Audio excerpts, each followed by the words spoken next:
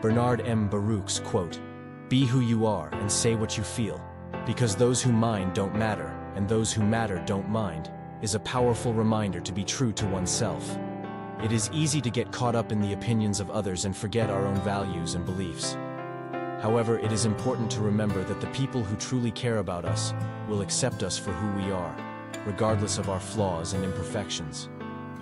We should not be afraid to express ourselves and speak our minds, even if it means going against the norm. By being authentic, we can build deeper connections with others and create a more fulfilling life for ourselves. This quote is a great inspiration to embrace our individuality and live life on our own terms.